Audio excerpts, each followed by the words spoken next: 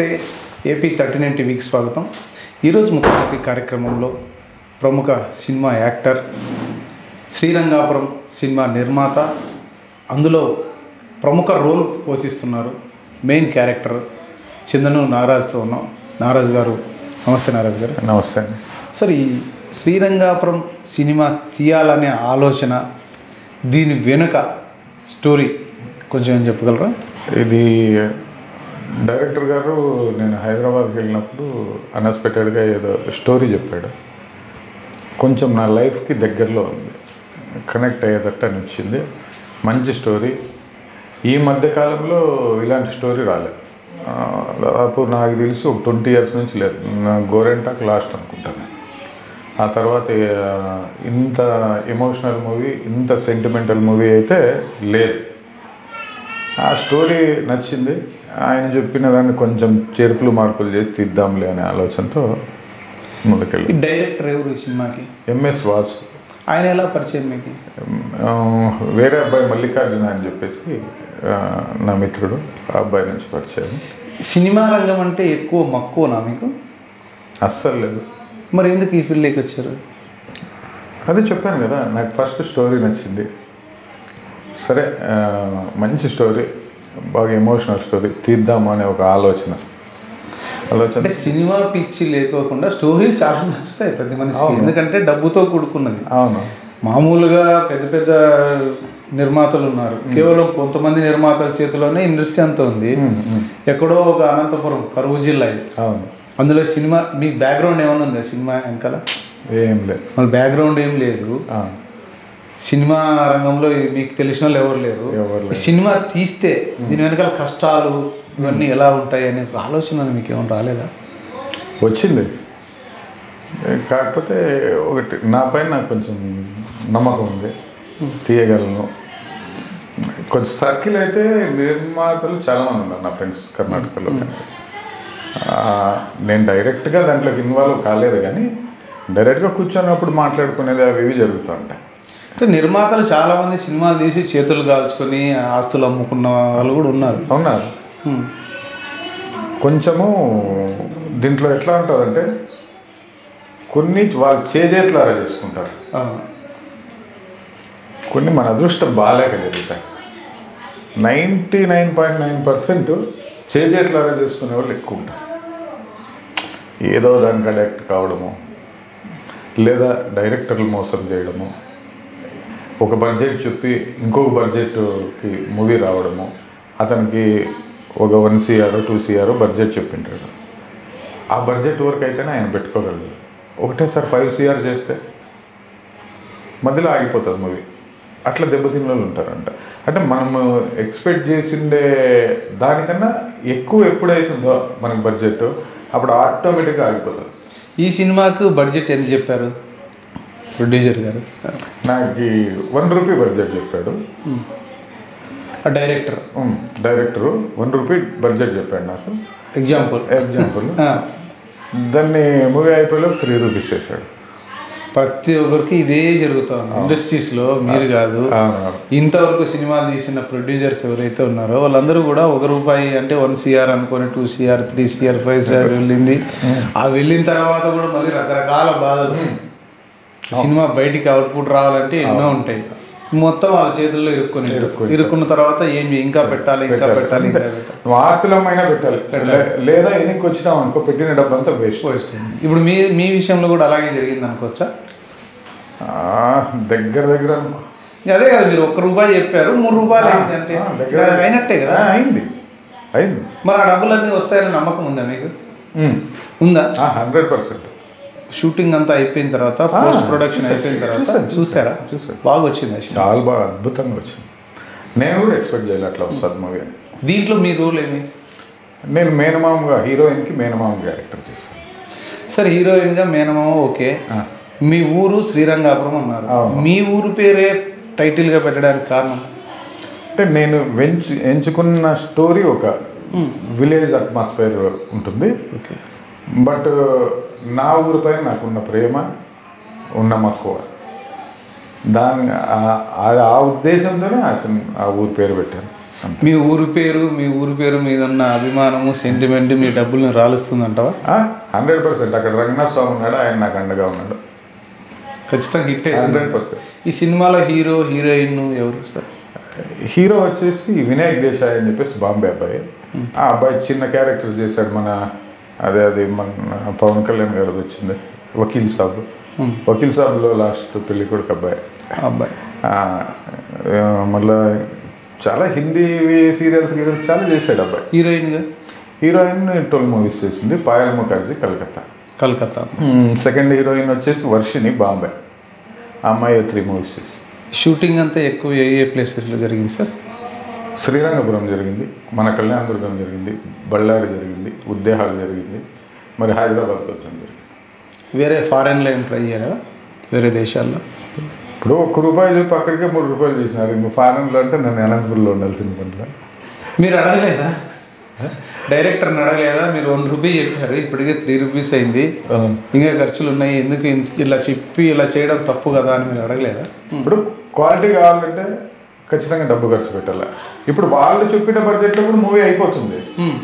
But movie నేను, మా భార్య, మా అమ్మ, మేము ఫ్యామిలీ టీవీలో పెట్టుకొని చూసుకోవాలి అంతే. మిగతా వాళ్ళు ఎవరు చూడు. అట్లా చూసేదానికి మనం తీసుకోవాల్సిన పని లేదు కదా. ఒక షార్ట్ ఫిలిం తీసుకుని ఉన్నాం.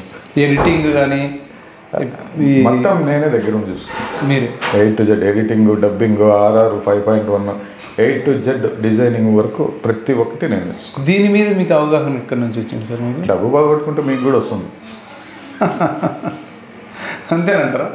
ముందు ఎటువంటి అవగాహన కానీ ఎటువంటి ఎక్స్పీరియన్స్ కానీ ఏది నేను కెమెరా చూడలేదండి. నేను ఇప్పుడు మూవీ షూట్ చేసేది కూడా నేను చూడలే.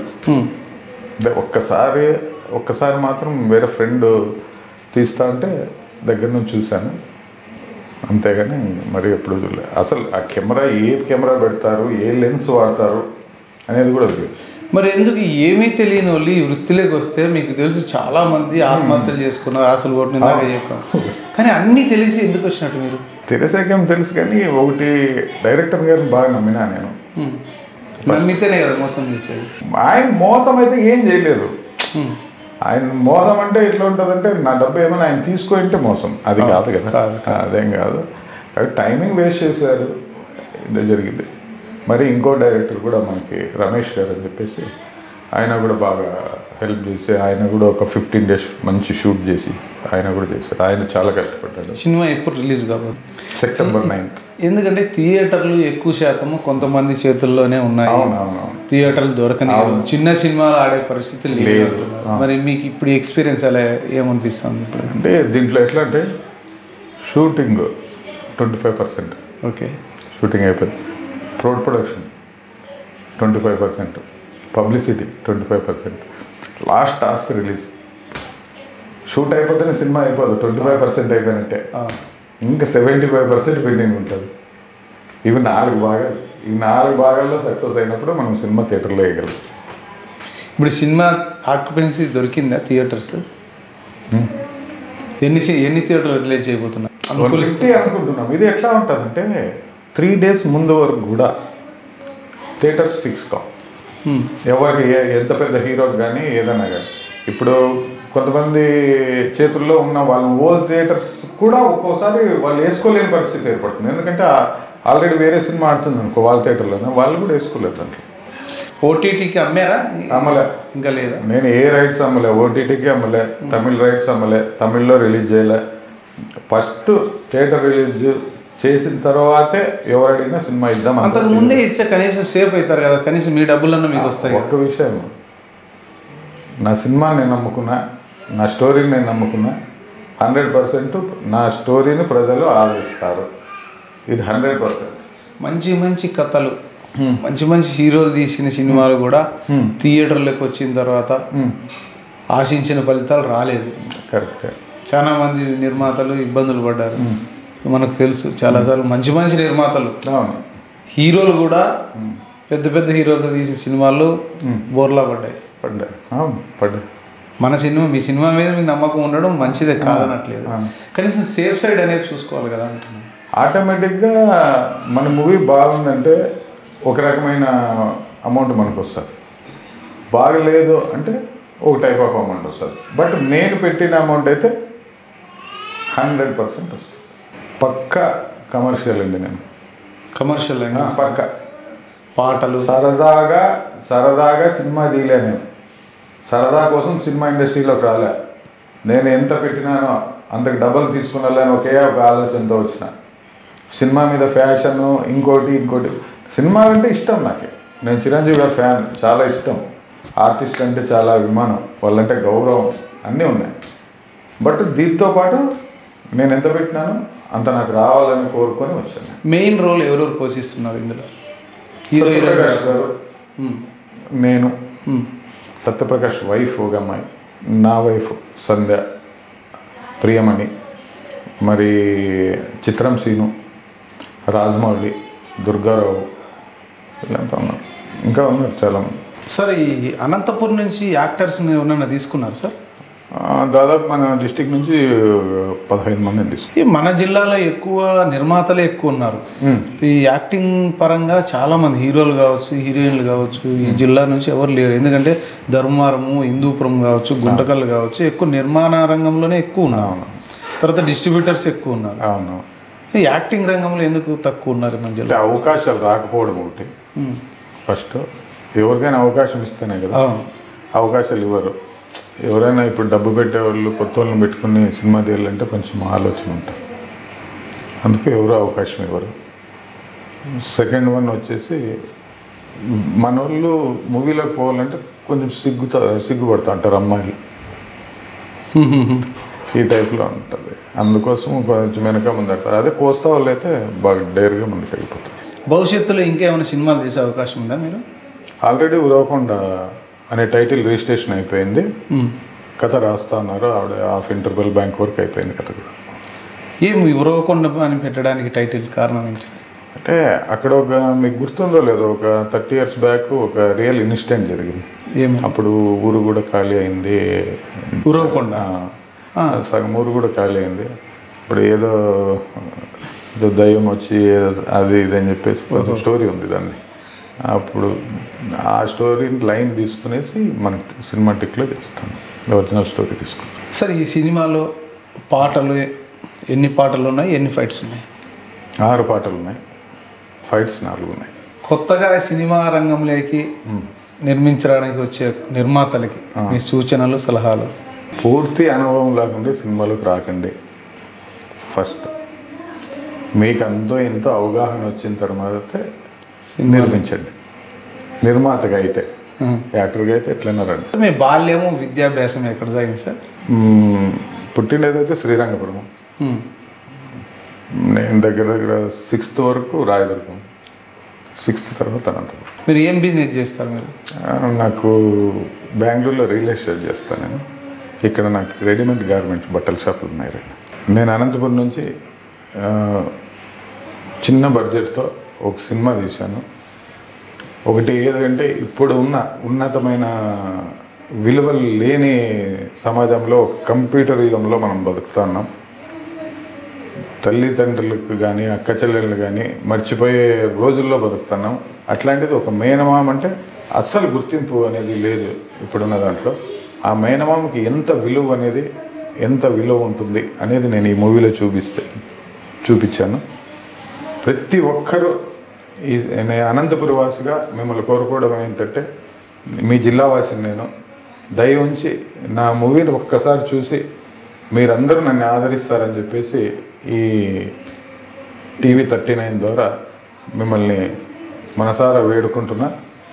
మీరు ఈసారి నన్ను ఎంకరేజ్ చేసి ముందుకు పంపిస్తే ఇంకొన్ని సినిమాలు తీస్తా, మన జిల్లా వాసులకు అవకాశాలు ఇస్తా, మన జిల్లా పేరు కూడా నా వంతు బాధ్యతగా నేను నిలబెడతానని చెప్పేసి మీడియా పరంగా తెలియజేస్తాను. చాలా సంతోషం సార్. ఎందుకంటే మీలాంటి వాళ్ళు లోకల్గా ఎక్కువ శాతం షూటింగ్ అనంతపురం జిల్లాలో జరిగింది. దానివల్ల చాలామందికి ఆదాయం వచ్చే అవకాశం ఉంది, చాలా రెవెన్యూ పెరుగుతుంది.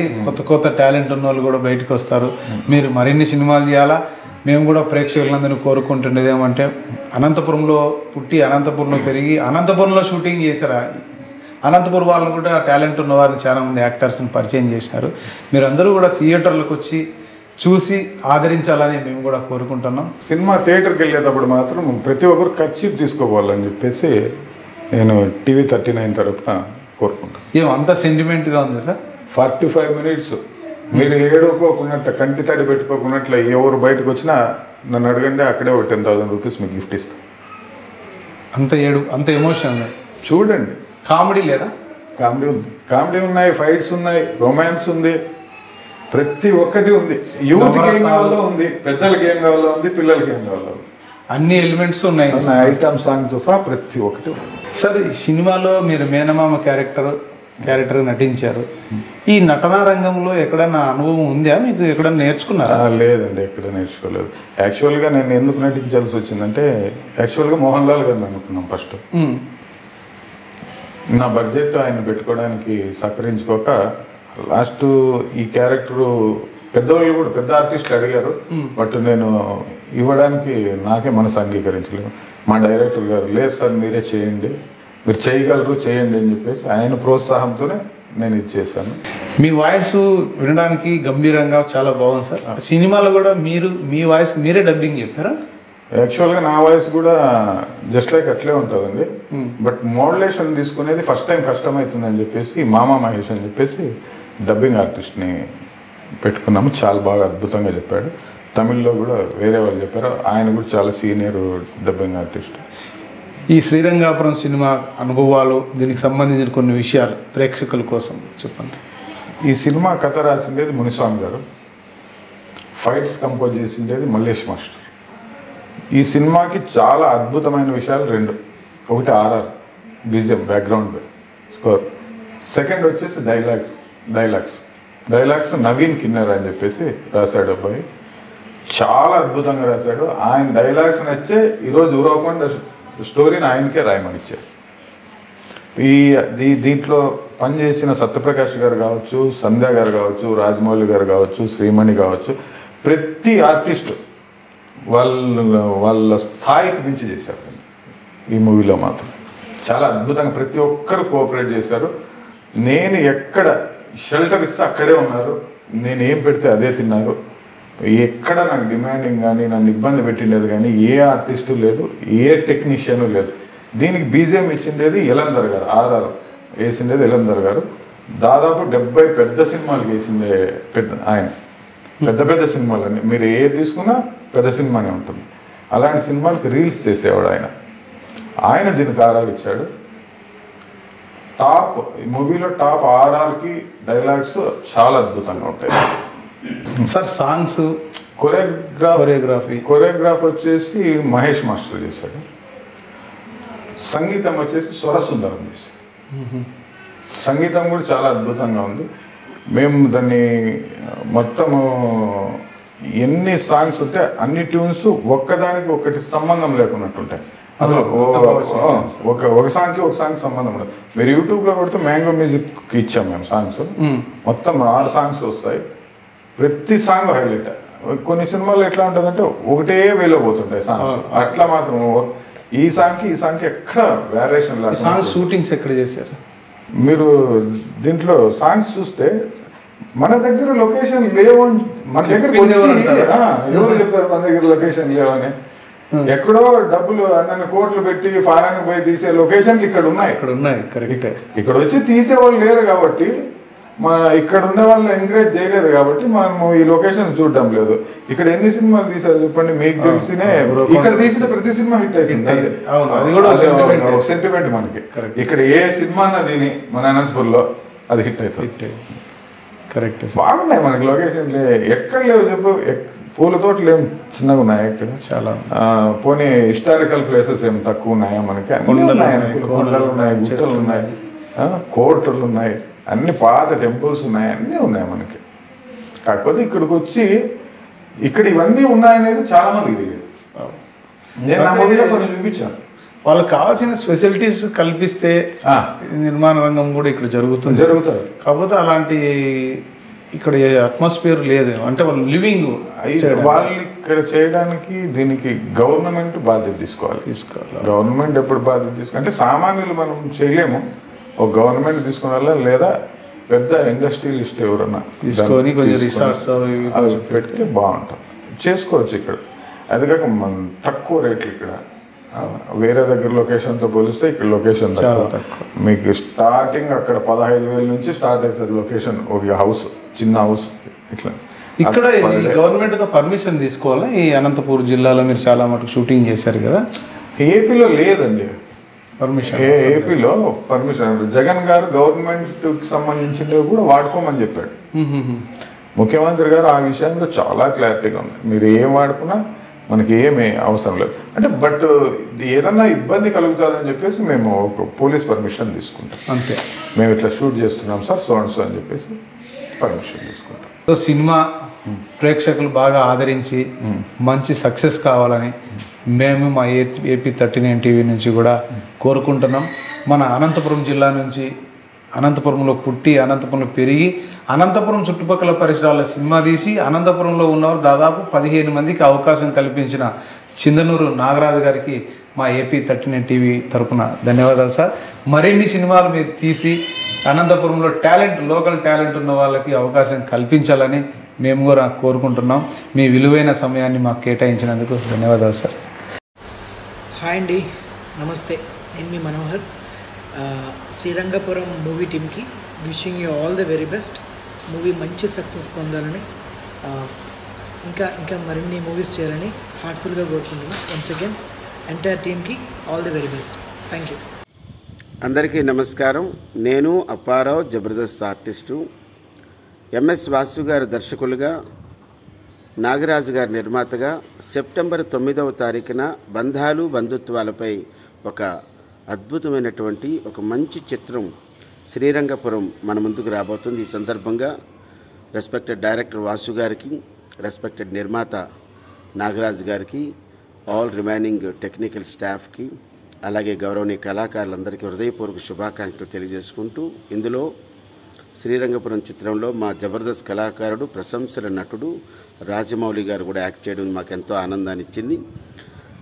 బంధాలు బంధుత్వాల మీద ఒక మంచి చిత్రాన్ని చూడండి, ఆనందించండి, అభిమానించండి, ప్రోత్సహించండి, ఆశీర్వదించండి. Good luck to entire unit of Srirangapuram movie. Srirangapuram టీమ్కి wishing them all the best for releasing on September 9th. I wish them a great success and a big hit, and everybody involved in to get a good opportunities in future. Wish them all the best. God bless the whole team. Hi అండి, శ్రీరంగపురం అనే cinema September 9న release కాబోతుంది గ్రాండ్గా. ఈ cinema director అయినటువంటి MS Vasu గారు, producers Nagaraju గారు, అందరికి కూడా all the best, good luck. And అలాగే మా రాజమౌళి ఇందులో నటించాడు, జబర్దస్త్ రాజమౌళి, ఆయనకు కూడా గుడ్ లక్ అండి. గత 20 సంవత్సరాల నుంచి రాని ఒక మంచి బంధాలు అనుబంధాలు కలిగిన సినిమా ఇది. మీరు మీ ఫ్యామిలీ మెంబర్స్తో చూస్తే ఖచ్చితంగా లైక్ చేస్తారు అండ్ ఇంకోసారి చూడాలనిపిస్తుంది కూడా. అలాంటి మా గొప్ప సినిమా రాబోతుంది శ్రీరంగపురం. మీరందరూ థియేటర్కి వచ్చి చూడాలని మనస్ఫూర్తిగా కోరుకుంటూ మీ జబర్దస్త్ గడ్డం నవీన్.